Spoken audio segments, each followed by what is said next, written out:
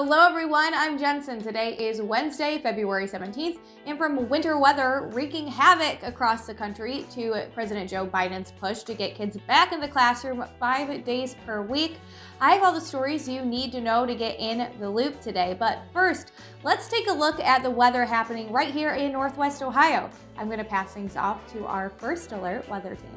Now we are tracking another chance for some snow. I know the shovel probably still out, but you will need it tomorrow. A few snow showers developing by the morning commute. I do expect the roads to not necessarily be snow covered, so should be a go for the morning commute, but by the time you get home tomorrow, it could be a different story. Steady snow moving in by the afternoon. Several inches of new accumulation on top of the 14.5 we already got over the last several days will likely make for a potentially messy evening commute. Snow arrives tomorrow morning. Follow along there on the timestamp. We're at 8 o'clock a.m. You'll notice this appears much lighter in nature than our last snowfall event. Some areas, including Toledo, seeing snow. Other spots not really seeing much of anything for that morning commute. The snow should become a little bit steadier by late morning into the early afternoon. You'll notice some of those darker blue colors. 12 o'clock this time tomorrow, seeing steady snow across the entire viewing area.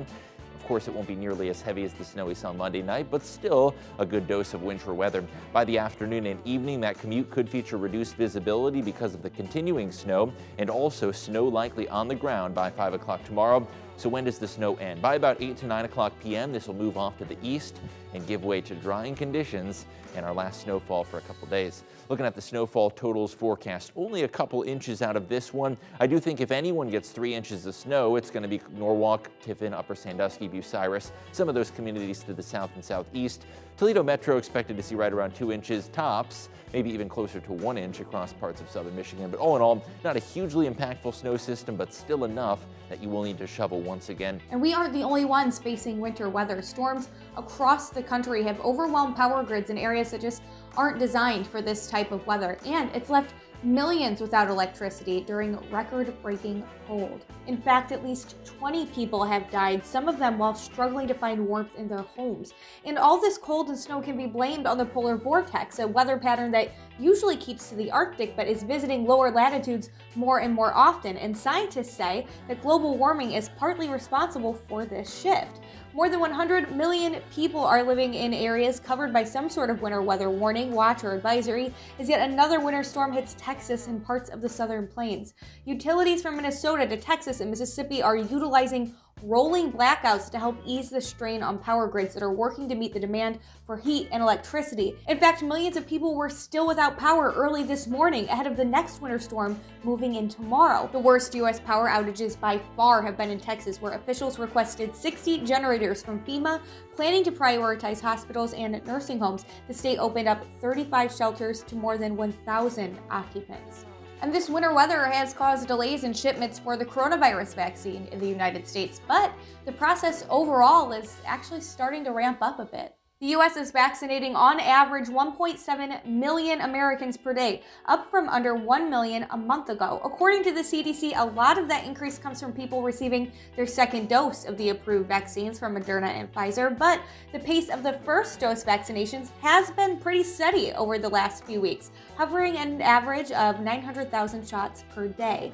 Biden is on track to blow past his goal of 100 million injections in his first 100 days in office, but the pace has to pick up even more to meet his plans to vaccinate nearly all adults by the end of the summer. Now let's look at the states, because vaccine supplies for them will be ramping up as well, with 13.5 million doses per week.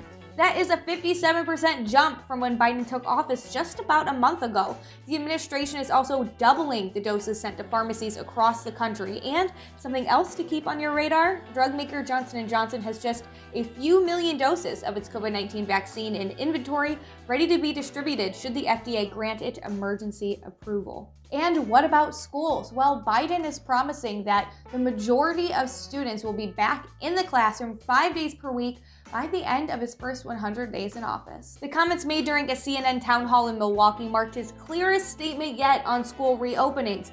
Biden had pledged in December to reopen the majority of our schools in his first 100 days, but has since faced increasing questions about how he would define and achieve that goal. Asked when the nation would see kindergarten through 8th grades at least back to in-person learning 5 days a week, Biden said, "We'll be close to that at the end of the first 100 days.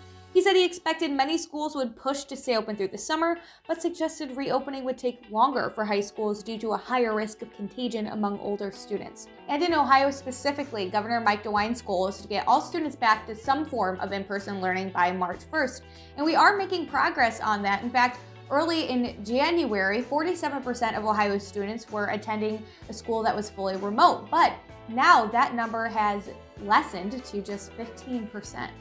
And jumping ahead to college students, let's talk student loans. Most by now know that Biden extended the moratorium on student loans, freezing them in place with no interest accrued and no minimum payment required.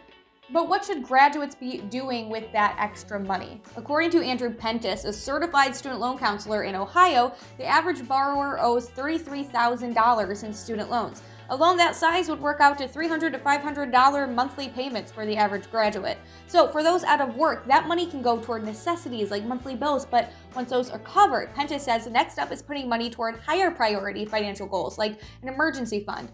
If your bills are paid and you feel financially prepared for an emergency, Pentis says other higher interest debts like credit cards are next in line. But if you're in good financial shape and you don't have concerns outside of your student debt, it'd be a good idea to continue making voluntary payments because during this moratorium, 100% of your payments will go toward your principal debt, and when it ends in September, your balance will have shrunk.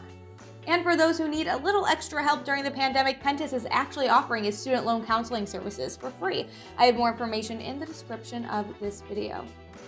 And before I go, let's talk movies. Disney released today a trailer for Cruella, a 101 Dalmatians spinoff starring actress Emma Stone as the infamous Cruella de Vil. The thing is, I was born brilliant, born fast, and a little bit mad. Disney said the film features the rebellious early days of the legendary villain. The caption of the new trailer reads, "Brilliant, bad, a little bit mad, May 2021. The movie is set to be released on May 28th of this year. But that is all I have for you today. If you like this video, hit that like button and of course subscribe to our YouTube channel. I'm Jensen and now you are in the loop.